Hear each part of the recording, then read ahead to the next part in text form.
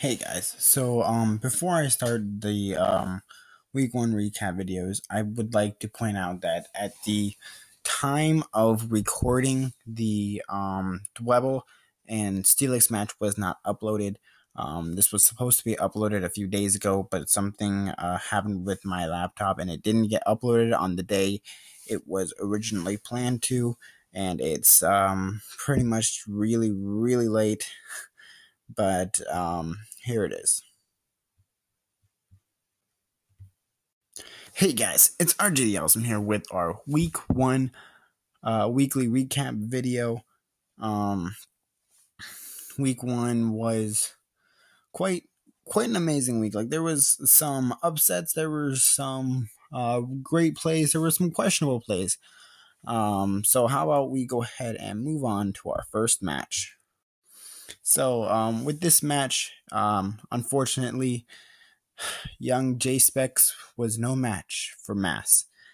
J Specs had something to do in Massachusetts, and unfortunately, he did not make it to his match. Hopefully, he will do better when he comes back from the dead next week.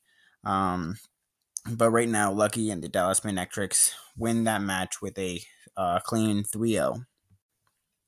And another thing I want to point out is at the time of this recording, I don't know if by the time you're watching this, you've already seen this match or anything, but by the time it's recorded, the Dwebble match and the Steelix match has not been put out, so I can't say anything about this because I haven't seen like their commentary on it or anything.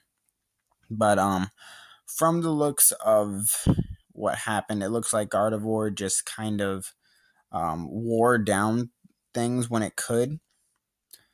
And that Infernape and Lando just kind of did some damage to stuff. That's really all I can say. Hopefully these from the next weeks there won't be problems. Like, it wasn't their fault. It was technical difficulties, and they just weren't able to upload in time. But hopefully this is the first and last time this happens. So, moving on to one of the actual matches, we see Kingdra Plays Games, coach of the Kansas City Kingdras, took on Phantom Base, coach of the Cleveland Escavaliers. And this match was something else. Right off the bat, Kingdra kind of throws Phantom Base off just from the team that he brought. Like, Tyler didn't expect him to bring certain Mons, and he brought them. And right off the bat, we see a choice scarf Roden Frost, which is something a bit questionable. Like, not that it was a bad idea, it's just that he revealed the choice scarf really early. And I feel like that was kind of unnecessary. He could have like probably tried to take advantage of it later on. I feel that the choice lead wasn't the smartest thing, but I'm sure he had some great idea in his head. Then Tyler does a good job at kind of bluffing the fact that he doesn't have Heal Bell when in all actuality he does, when kind of Toxic War starts off between the Vaporeon and the Avalugg. And which, speaking of Avalugg, Tyler did an amazing job at just using Avalugg to the greatest of potentials. Like, I'll admit, when I first saw Tyler's team, I'm like, why did he draft Avalugg? That thing's not going to do anything. And wow, Tyler just proved me wrong. Phantom Base, just wow. In which it got to the point to where it was pretty much Cincino versus the world. In which, unfortunately, Cincino just couldn't pick it up, and there was a 3-0 loss in favor of Phantom Base and the Cleveland Escavaliers. And next up, we have Dr. V, coach of the Colorado Rapidash, and Misty, coach of the Misty Drapions. And this was interesting, to say the least. Right off the bat, we see Gudra and Seismitoad. And honestly, I think V kind of let Seismitoad die off kind of early there. And then right afterwards, he goes into Togekiss and kind of hopes for the air slash flinches, but doesn't get any, and Gudra's just destroying everything right now.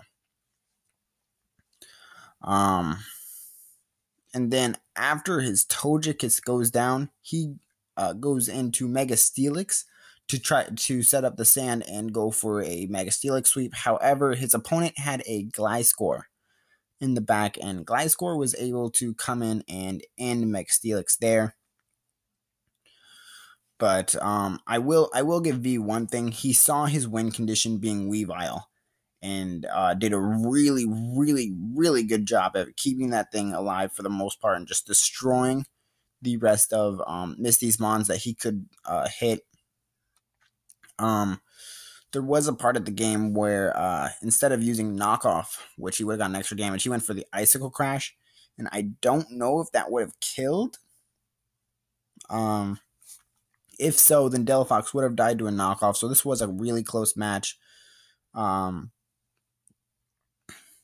But in the end, Misty was able to overcome V with a really close 2-0 victory. So for the third match of the week, we had the Sydney Crocodiles up against the Tampa Bay Frogadiers, and everyone's favorite jabroni Verd came over and really just worked around all of Sharpeeno's threats. Granbull just did so much work. I know he doesn't have any kills there, but Granbull put in so much work. I don't think Tyrantrum and Heliolisk hit the floor. Starmie was able to get one kill after I believe the Mon was already weakened. I may be wrong at this. And then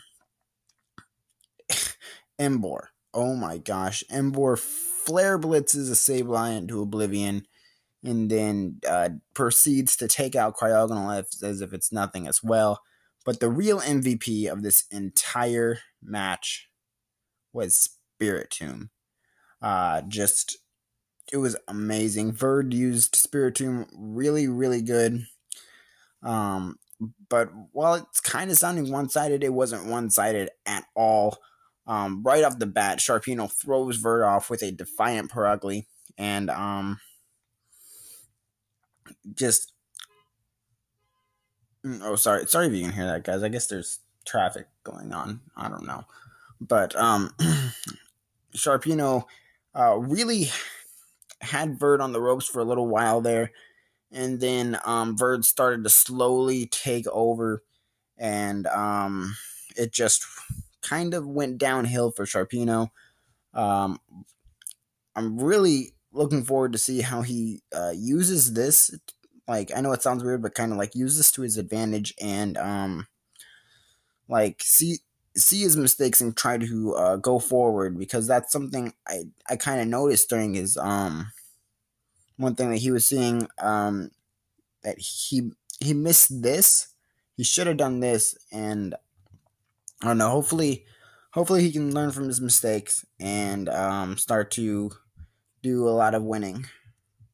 Now on to the final match, and quite possibly the most complicated match to explain. The Chicago Sacred Fire, coached by Stab, and Trev as his assistant coach, who was playing this match, up against the Chicago Cub Shoes, who was coached by Yuma. And this match was a bit hacksy. Right off the bat, Houndoom, not right off the bat, but like, I don't know, like Houndoom gets a crit on Rioniclus, and it just like Rioniclus probably couldn't have done much to Houndoom back, but that kind of destroys Rioniclus there. And then afterwards, like towards the very end, Shaman goes for the Seed Flare, but misses. And then Stab gets a high roll, I believe, is what happened, and proceeds to win the game. When if Yuma would have hit the Seed Flare, it would have come down to a roll as to whether or not he could have won. Really, really close match. Probably the closest of the entire week. Like there was just so many predicaments that just kind of happened that really just changed the entire outcome of the match. So it's really kind of hard to explain. Like I don't think anyone made necessarily any bad plays. There were a few interesting ones. For example, Healing Wish Mesprit to heal up the Manaphy, who had previously tried to go for a Tail Glow sweep, but obviously didn't get it. As you can see, it has no kills. In which, for a second time, Manaphy doesn't really get anything. But none of the plays were exactly bad. Like it was a really good match. I don't know. I'm really bad at explaining these things, guys. I'm sorry about that. But let's go ahead and move on to our league leaders. Starting off, I'm going to go ahead and go from the bottom to the top. We have a giant tie for our top 10. Number 8 through number 12. With Cincino from the Kansas City Kingdras, Houndoom from the Chicago Sacred Fire, Landorus T from the Pittsburgh Steelix, Shaman from the Chicago Cub Chews, and Staraptor from the Misty Drapions, all with 2 kills, 1 death. And then with another big tie for spots 4 through 7, we have Electabuzz of the Chicago Sacred Fire, Embor of the Tampa Bay Frogadiers, Gengar of the Chicago Sacred Fire, and Victini of the Cleveland Escavaliers, all tied with 2 kills and 0 deaths. Really showing, like, that's 3 Mons on the Sacred Fire team, showing that Stab really knows what he's doing. And our top 3. At number 3, we have Weavile of the Colorado Rapidash. Like I said, V knew the one Mon that he needed to win, and he almost took it back. And Weavile got a lot of kills through that with 3 kills and 1 death. And then we have a 2-way tie. Gardevoir of the Jersey Devils and surprisingly Spiritomb of the Tampa Bay Frogadiers. Like I said, I didn't see the Dwebble Steelix match because it hasn't been uploaded yet.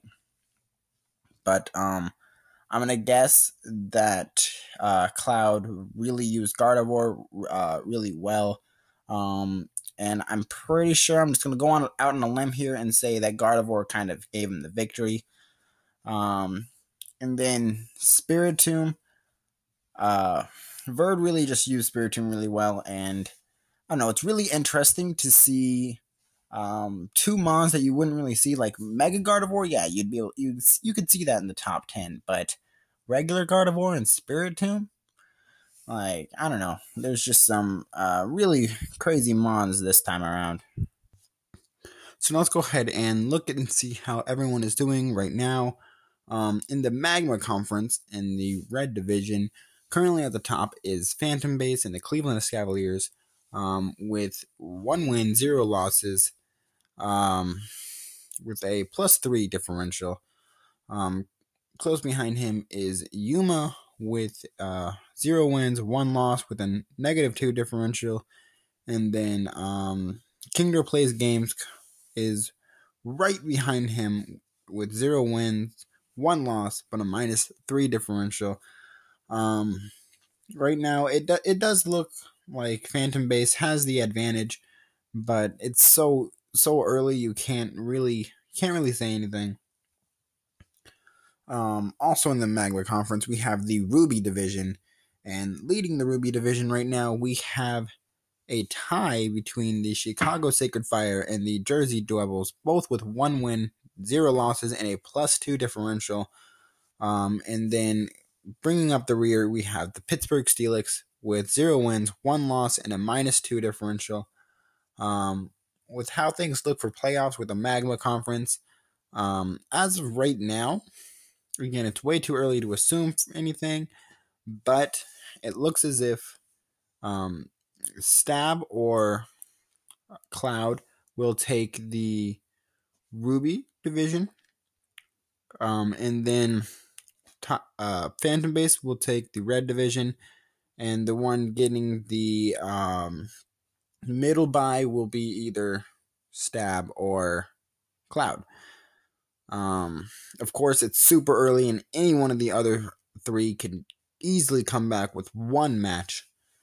So let's move on to the Aqua Conference, where Misty Drapions are leading off with 1 win, 0 losses with a +2 differential. And then we have the Colorado Rapidash with 0 wins, 1 loss, and a -2 differential. And bringing up the rear, we have the Hamden High Dragons, 0 wins, 0 losses, but a did not participate, or whatever DNP stands for. I'm pretty sure it's do not participate. Because he couldn't make the battle and he had to forfeit with a -3 differential. And actually, with how things go, a DNP is worse than a loss. So hopefully J-Specs can come back from that. And then for the Sapphire division, we have the Tampa Bay Frogadiers, 1 win, 0 losses with a +5 differential. And the Dallas Manectric with 1 win, 0 losses, and a +3 differential right behind them. And then bringing up the rear, we have the Sydney Crocodiles with 0 wins, 1 loss, and a -5 differential. How do playoffs look for the Aqua Conference? It looks as if Verd is going to take the bye, similar to how Phantom Base would have, because he's in the lead out of the conference, with Misty taking the blue division, and then the Dallas Manectrics or Lucky taking the second division, or the Aqua Conference second seat. Once again, it is way too early to be assuming anything, and anyone can make a comeback. Anyone can be knocked off their pedestal. You're just going to have to stay tuned and find out. Anyways, you guys stay awesome. I know I will, and I will see you next time.